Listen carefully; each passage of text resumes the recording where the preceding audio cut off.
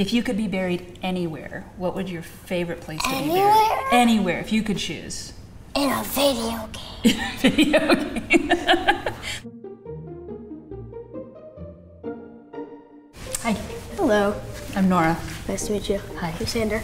I'm Oscar. Oscar, I'm Atlas. do you know what we're here to talk about? No. Do you have any guesses what we're here to talk about? I don't know. I'll give you a hint. She's dressed in all black. Are you a ninja? I'm not a ninja. Okay. I'm a mortician. I've never heard that word in my life. I'm also a funeral director. You take videos of funerals? No. Do you know what a funeral is? Yeah. It's when somebody passed away and then you go to celebrate their life. Yeah. So I'm the person that a family calls after someone's died to help make those arrangements. Do you have like discussions with the past? Or not with them, but with their families? I do, yeah. My grandpa died this year, so we had a lot of those. Oh, yeah. Yeah. What do you think happens to someone after they die? They go underground? They go underground, so that's called a burial. So what happens when you're buried in the ground is your body decomposes. Do you know what that word means? No idea. Yeah, it breaks down. Breaks down. What else decomposes? Compost? Compost, yeah. Do you know what compost is used for? Yard? To reuse. Yeah, it's used in your yard. It's dirt. The longer someone's buried, the more they decompose. Wait, so if they put you in like one of those boxes and then they opened it up, you'd just be a bunch of dirt? Eventually. Wait. I don't want to pick up dirt anymore. Not all dirt is humans. Are there like bugs crawling around when you're decomposing? Yeah, that's part of the cycle of life is you're under the ground and there's bugs and different bacteria and organisms all working together to break down the body to turn it into soil. Ew. So if that idea doesn't appeal to you, then cremation is when the body is reduced really quickly using fire. They put you on fire? They put you on fire. What? It's a special machine that the body's placed in. Like an oven? Mm-hmm. It's called a retort. And then the bones are heated so hot that they break apart, and then that's what cremated remains are. That's the ashes that people get back is ground up pieces of bone. And it's kind of like getting a bag of sand. Does the sand look different than plain sand? It looks a little different than playing sand. It's kind of grainy and dusty. My mom has our cat ashes, so in like a jar. So it's the same thing that happens with pets and with people, but they're separate machines that do those. Yeah. What are the other options to get rid of a dead body?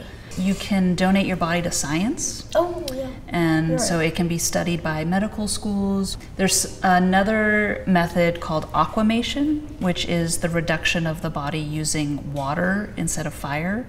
That'd be weird. Yeah. Mom, can you choose for me to get buried?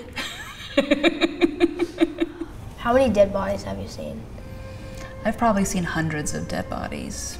Do dead bodies, do they ever move or make a noise? Sometimes, if there's still air inside the body after someone's died and the air needs to come out, it might brush against the vocal cords and cause a little bit of a sound. That's creepy. It would be creepy.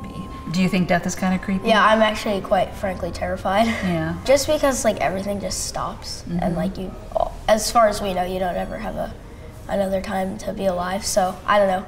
Death is a hard thing to talk about, and so there's lots of phrases that people use to kind of make it seem a little bit softer, kind of easier to talk about. Do you know what some other words for dying or death is? Perished?